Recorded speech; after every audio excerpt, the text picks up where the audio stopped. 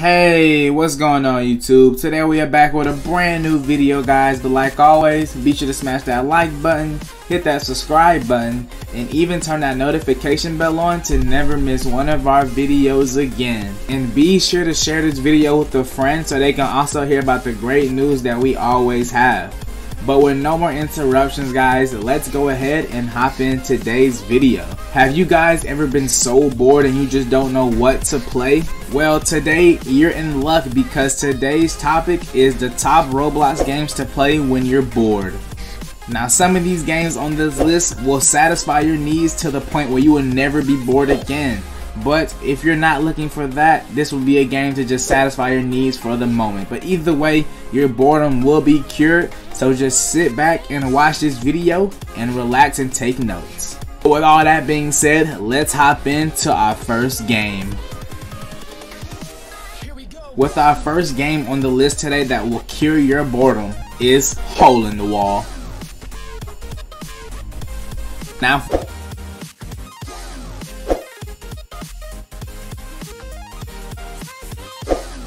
for the people that don't know, Hole in the Wall is based off a TV show that used to come on Nickelodeon back a couple years ago. It was titled Hole in the Wall. It is a game where you will have to line yourself up as the platform comes towards you and tries to knock you into the water. Make sure you're careful while you're doing this and make sure you control your character good enough that you fit through the wall. But it's an awesome game to play, so be sure to check it out. Up next on the list today, guys, is also another fun game to play with your friends most likely. You can also play it alone, but with your friends, it is most best where it will cure your boredom. And that game is Hide and Seek Extreme.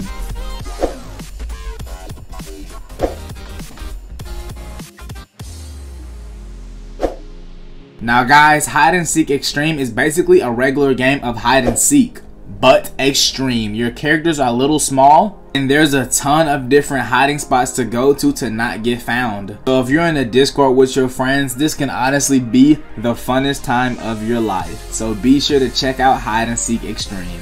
Up next on the list today, guys, is a game that I honestly think is very different from all the others. And this is a game that can cure your boredom, so why not put it on the list? And that game is the Kinetic Abilities. In this game, you can choose what type of powers you want to have in the course of you having this playthrough. They have options like telekinesis, pyrokinesis, aerokinesis, and photosynthesis. It's a pretty unique game to play, especially if you're into all those abilities. And they also have one more ability, and that is cloakness. So if you want to go invisible and defeat your opponent where he can't even see you, be sure to check out the Kinetic Abilities. Up next on the list today, guys, is honestly may be one of the best games on this list, where if you just start playing it by yourself or with friends, you will immediately start having fun. And that game is Natural Disaster Survival.